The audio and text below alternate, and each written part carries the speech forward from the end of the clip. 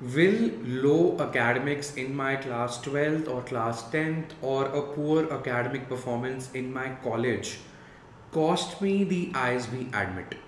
Now, that's a question that a lot of working professionals and college students end up asking me, and I'll talk about that in today's video.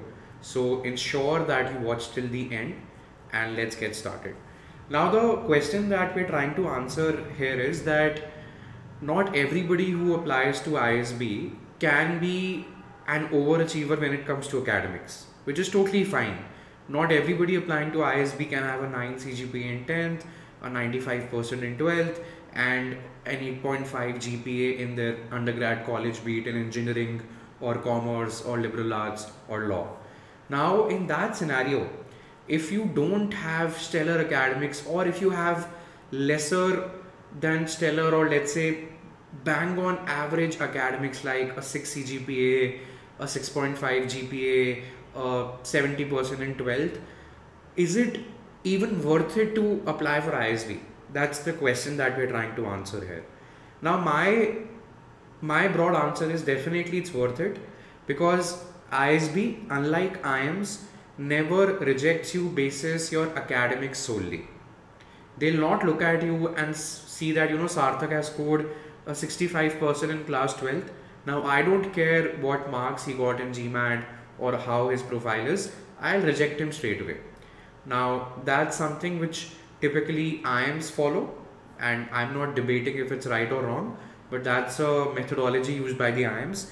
For ISB follows a more holistic evaluation methodology, which means that even if you don't have good, or if you have lesser than average academics in 10th, 12th or college, you still have a chance to get through. But how can you ensure that you compensate for that average academic record? There are two things. Firstly, you can have, and you should strive to get a good GMAT score.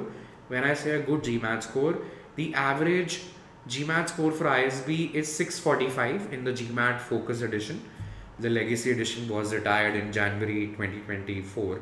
So 645 in the new edition typically translates to 710 in the older edition. So if you know that this is the average score of the class at ISB, but you don't have great academics from 10th or 12th or college, then you should try to get a higher than average GMAT score, which can be a 675 or a higher than that GMAT score, just to make your candidature competitive, just to compensate for that low academic performance previously. That is one avenue, which is score very good marks in your GMAT. The second thing that you can do, and you should do, is write very compelling standout essays and try to highlight things unique to you, be it in extracurriculars, be it in college clubs, be it in terms of a productive pastime like swimming or chess or debating or geopolitics.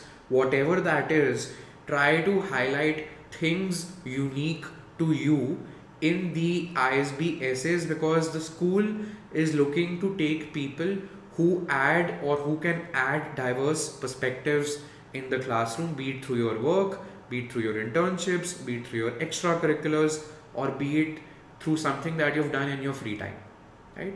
So two avenues are there to help you out in compensating for the low academic performance previously in your life.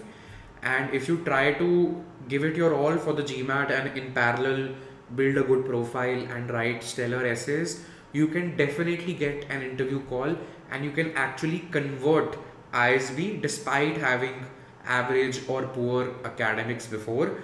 So please don't self-reject yourself that, I have a 60% in 12th and I had a 5.9 GPA in undergrad. Now it doesn't make any sense to apply to ISB. That is not how the school operates. That is not how the school evaluates your profiles. The school gives you a chance to outshine others, be it in academics, be it beyond the classroom, be it through your work accolades, be it through the quality of work, be it through you coming from a very diverse background, or be it through the GMAT. So anything and everything, as long as it's something stellar beyond academics, will help you compensate for that low academic record previously. So please don't reject yourself. Please do apply, give it your all in the GMAT, in parallel build a great profile, and then write very compelling essays. I can assure you that you will get an interview call despite having poor academics. I hope this helps you.